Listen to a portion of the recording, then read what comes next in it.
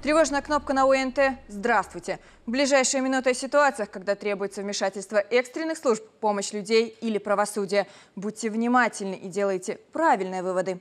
В студии Анастасия Таранко. Смотрите прямо сейчас. Изверги. Четверых жителей Минской области обвиняют в убийствах стариков, грабежах и поджогах. Ищите женщину. В Полоцке мужчину зарезала соседка по квартире, в Слуцком районе за нож взялась сожительница. Охотничьи рассказы. 6 мужчин твердили инспекторам, что нашли лосятину в лесу. Ювелирная работа. Сотрудники золотого магазина приняли грабителя за шутника, однако нажали тревожную кнопку. Изверги. Минская область. На этой неделе Следственный комитет заявил о завершении расследования связанных между собой жестоких преступлений. Разбои, убийства, поджоги. Жертвами выбирали беззащитных стариков. Копыльский район, деревня Суховчицы. Вечером 31 января в дверь этого дома постучал мужчина. 84-летняя хозяйка знала его. Нанимала раньше для работы по хозяйству. Вот и открыла Софья Марселя дверь незваному гостю. Соседка Анна хорошо помнит тот вечер. Я как раз чай тут поставила. Слышу, кто-то идет. Ну, а я тоже думаю, ну, может, кто там. Я включила свет. Она такая стоит вся растрепана, все, такая вся. Анька, иди погляди, что у меня там у хати робится. Я говорю, подождите, вы мне тут, давайте сядем, я вас успокою. Я ей трошки успокоила, говорю, а что голая? Я не могла, я еле утекла. Софья Нестеровна кричала от страха. Рыдая, рассказала соседке, что пьяный грабитель схватил ее за горло. Одной рукой душил, а второй и зубами открывал попавшуюся на глаза банку с соком. Думал, что самогон. Перевернул весь дом, даже в погреб заглядывал. Заставил отдать деньги и несколько бутылок вина. Перепуганная женщина все же улучила момент и сбежала из собственного дома через второй выход, о котором грабитель не знал. Софья Марселя тогда и не думала, что спасает не только свою жизнь. На волосок от гибели она стала важнейшим свидетелем для правосудия. Соседка Анна тоже оказалась не робкого десятка и решительно направилась к дому, где орудовали грабители. Мы же вышли.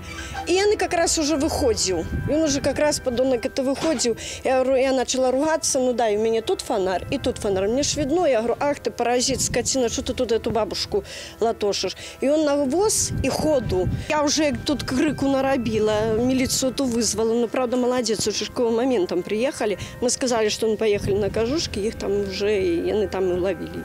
Налетчиков было двое. Один караулил на улице, второй орудовал в доме. Когда следователь изучал показания Софьи Нестеровны, обратил внимание на одну деталь. Вымогая у женщины деньги, грабитель сказал угрожающе: «Не дашь, будет как с дедом Шугалеем». И если бы пенсионерка не убежала, возможно, так и случилось бы. 84-летнего Михаила Шугалея нашли мертвым в собственном доме 14 января. За 2 недели до налета на жилище Софьи Марсели. Тело пенсионера среди пожарища обнаружили спасатели. После рассказа сбежавшей соседки стало ясно, что загорелся дом не случайно. По официальной информации, перед самой трагедией побывал по адресу Трудовая, 70, все тот же незваный гость. Попал ему 2 удара сюда. Где-то упал. Только не так он упал, он так упал. Головой сюда. Главному подозреваемому 29 лет. В деле есть еще один страшный эпизод. Копия трагедии Михаила Шугалея. 21 января в деревне Ульяновка Слуцкого района сгорел жилой дом. На пожарище обнаружили тело 94-летнего хозяина. Он тоже когда-то нанимал помощника по хозяйству. Того самого, что Софья Марселя и Михаил Шугалей. Кстати, во время вскрытия обоих мужчин в их легких эксперты обнаружили угарный газ. Следовательно, сожгли их живьем. Обвиняемыми по уголовному делу о жестоких преступлениях, совершенных в отношении заведомо престарелых граждан, признаны 4 человека. Следователи установили, что умысел на совершение преступлений в каждом случае у них возникал после совместного распития спиртных напитков. Получается, что для каждого из 3 эпизодов главный подозреваемый находил нового соучастника. А так как тяга его к спиртному была безмерной, логично предположить, что трагедий могло стать и больше. Не разорви, Софья Нестеровна, своим отчаянным побегом эту изуверскую цепь. 1 день, 2 пожара, 3 погибших. Полоцк. Утром загорелся дом на улице Янки Купалы. Ночью спасатели вызвали в 3-й Лепельский переулок. Еще вчера жилой дом, сегодня место происшествия. Когда была крыша, под ней проживала семейная пара. Ему 79 лет, ей 70. Пожар в их доме первым заметил сосед Анатолий. Пожилые люди везли домашний образ жизни, в основном дома были, так изредка только в магазин, огородами уже тоже тяжело им было уже заниматься. Хозяин дома курил. Непотушенная сигарета фигурирует среди возможных причин пожара. Для супругов он стал роковым. Тела погибших находились на полу, то есть видно было, что люди пытались выбраться из горящего помещения. А этот дом загорелся ночью. К приезду пожарных строение полыхало. 72-летний хозяин проживал один. Его нашли мертвым на полу кухни. Предварительная причина пожара – нарушение эксплуатации печного отопления. Полоцким межрайонным отделом Следственного комитета по данному факту проводится проверка. Ночью в агрогородке, Слуцкий район. В Мелешке периодически наведывалась шумная пара. 39-летняя женщина и 56-летний мужчина в браке не состояли. Вместе выпивали, частенько скандалили. Жили то в Мелешках, то в другой деревне, где-то в Любанском районе. Трагическая развязка их отношений наступила в Слуцком. Ночью в Мелешке вызвали скорую помощь и милицию. Позвонил кто-то из соседей. Поступило сообщение о том, что в одном из населенных пунктов Слуцкого района находится мужчина с ножевым ранением. Первой по указанному адресу приехала медицинская бригада. Дом принадлежал Виктору Кондратене. Он же и оказался жертвой. По прибытию бригады скорой медицинской помощи, к сожалению, пострадавший был уже мертв. Следственный комитет возбудил уголовное дело по статье «Убийства». Подозреваемой признана женщина. По предварительным данным, в ходе конфликта, возникшего между ними на почве неприязненных отношений, женщина нанесла ножевые ранения мужчине. Сегодня наплакали совщицы, я лежал. Сегодня же повезли хоронить на родину. Тут ты лежал. Любовница была у его, приехала, да и все, цюкни нема. В момент задержания женщина была пьяна. 1,4 промилле алкоголя в выдыхаемом воздухе. Тяжкая доля. Полоцк. У двухкомнатной квартиры в 34-м доме по улице Комарова было 2 собственника. 49-летняя женщина купила комнату. Вторую занимал 36-летний мужчина. Как говорится, свела судьба.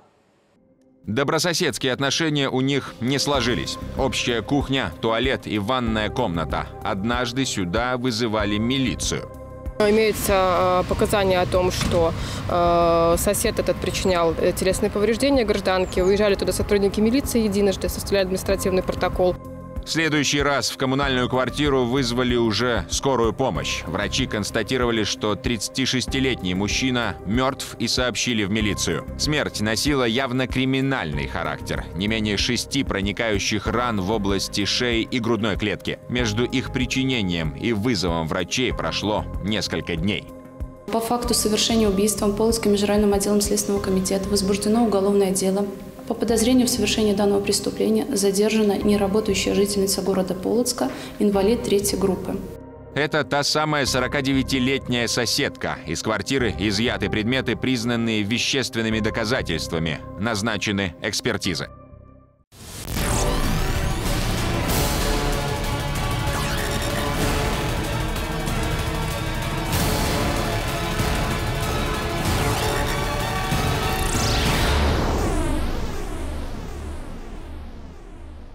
Тревожная кнопка на ОНТ. Мы продолжаем рассказывать о ситуациях, когда требуется вмешательство экстренных служб, помощь людей или правосудия. Смертельная схватка у дороги. Столбцовский район. Началась эта история вполне обыденно. Сын приехал в деревню Хотово к родителям. Виктор учится в столичном лицее. На выходные возвращается на малую родину. Так было и в этот раз. Погостил. Опять пришло время ехать в Минск. Родители на машине привезли парня на остановку. Было около 6 часов вечера. Стали ждать маршрутку. Только все пошло не по расписанию. Опасность поджидала семью Ломака вот на этом месте. Нина Марьяновна с сыном сидели в машине. Владислав Антонович решил не терять времени даром. Сразу за остановкой рапсовое поле. Как объяснил нам сам мужчина, он хотел собрать там остатки растений на корм поросятам. Я присел. Через якую, може, минуту, через сколько так ззаду Вот буквально ж край кувету, все сзаду так только шик за ягодицу. Вот. Я говорю, так же ж больно, что за шутки такие? Я подумал, может, жена спустилась сверху, что? Так что за шутки? Я говорю, так болеть же. Мужчина встал и обернулся. Шутка оказалась очень зубастой и агрессивной. Волк настырно шел на человека. Владислав Антонович дважды оттолкнул от себя зверя. Инстинктивно понял, серый хищник целится ему в горло. Прыжок такой вверх и к горлу по направлению. Я руку и поставил. Вот так поставил руку, гляжу, и он успокоился, уже в его роте была рука, и он успокоился, держите, так вот тисня, уже сильнее. Ну, я его под себя вобрал, обложил, вывернул руку его з рота, у его осталося манжет и куртка рукава в роте. Мужчина стал звать на помощь. Жена и сын в машине его просто не слышали. Владислав Антонович вышел с поля на дорогу с висящим на рукаве волком. Одна машина проехала мимо схватки, вторая остановилась. Водитель вышел на помощь с монтировкой. Выволок его как раз перед машиной. В это время и жена с машины выглянула, думала, что маршрутка. Кажу, не на волк. Поможете кто. Вот и они выскочили. Малый с перепуду схватил грибный ножик, так, даже муху жалея забить, а тут тыркнул даже ножом в бок. Нападение на человека стоило волку жизни. Для семьи Ломака история на этом не закончилась. Маршрутка в Минск тем вечером уехала без Виктора. К нам на исследование Столбцовская районная ветеринарная станция привезла материал от волка, который покусал мужчину на остановке. Нами была проведена диагностическая работа, в ходе которой было выявлено вирус бешенства. Медицинская помощь понадобилась всей семье Ломака. Раны Владислава Антоновича оказались неглубокими, даже зашивать не пришлось. И тем не менее, из-за контакта с бешеным зверем ему предписано находиться в больнице. Вся необходимая помощь ему оказана. Произведена обработка ран, введены необходимые препараты, проводится лечение. Что касается пациента. Что касается лиц, находящихся рядом с ним и контактирующих с бешенством. Один из них уже выписан, продолжает лечение амбулаторно. Вторая супруга только что поступила сегодня и тоже оказывается необходимая помощь. Похожий случай в Столбцовском районе был в январе этого года. Тогда бешеная волчица в деревне Слобода покусала 4 человек. Охотничьи рассказы. Светлогорский район. У деревни Жерть инспекторы природоохраны остановили для проверки автомобиль УАЗ. В машине из леса возвращалась бригада охотников. Без ружей, зато с целым багажником мяса. Пакеты с дичью мужчины объяснили просто – нашли. В пакетах была лосятина – 150 килограммов. Охотники дружно отрицали причастность к убийству животного. Да, приехали на промысел. Ружья оставили у знакомого в деревне Медведов. Отправились в лес погулять. Нашли пакеты с мясом и решили забрать себе. Пока возбуждено уголовное дело за транспортировку дичи. За это также предусмотрено серьезное наказание, крупный штраф и даже может быть конфискована машина. Экипаж УАЗа, 6 находчивых мужчин, оказались жителями Светлогорска и окрестностей. Некоторые из них, как сообщается, имели разрешение для охоты на зайцев. Показали место, где якобы наткнулись на пакеты с мясом. В километре от него инспекторы нашли делянку, где разделывали лося. Назначены экспертизы. Есть вероятность, что улики укажут на браконьера. Помогите найти ребенка. Гродно. 28 октября Михаэля Якимчика из детского сада забрал отец. Родители 5-летнего мальчика в апреле развелись. При этом оба уделяли ребенку внимание. Даже собирались в тот день вместе прийти за ним в дошкольное учреждение. Почему-то Витольд Якимчик сделал это один. И гораздо раньше оговоренного часа. С тех пор Людмила не знает, где ее сын. Мальчик и его отец объявлены в розыск. Детская кроватка в уютной квартире Людмилы пустует уже 2-й месяц. Михаэля ищут профессионалы и добровольцы. Женщина не теряет надежды, что все завершится благополучно, и ее сын вернется домой. 29 декабря у него день рождения. Исполнится 6 лет. Людмила говорит, что хочет подарить овчарку. Мальчишка мечтал о собаке. Чем люди могут помочь? Честно, я не могу представить вообще, вот что сейчас происходит в полной мере и знать, какую помощь мне нужно. Каждый вечер ложусь спать и говорю: Мишенька, спокойной ночки, надеюсь, ты здоровенький, надеюсь, у вас тепло, надеюсь, у вас сегодня солнечная погода. Рост Михаэля 120 сантиметров, нормального телосложения, волосы светло-русые. У 44-летнего отца мальчика проблемы с сердцем. Еще известно, что незадолго до исчезновения мужчина продал квартиру. Если вы знаете что-либо о местонахождении мальчика или его отца, найдите способ сообщить это. На экране вы видите международный номер телефона оперативно-дежурной службы управления Следственного комитета по Гродненской области. Звонки там принимают круглосуточно. Пришел на выручку. Полоцк. В полдень в один из ювелирных магазинов райцентра вошел трезвый по виду мужчина. Других посетителей в этот момент не было. За прилавком стояли две женщины – продавец и заведующая магазином. Мужчина прямиком направился к ним и сразу дал понять – интересует его не украшения, а содержимое кассы.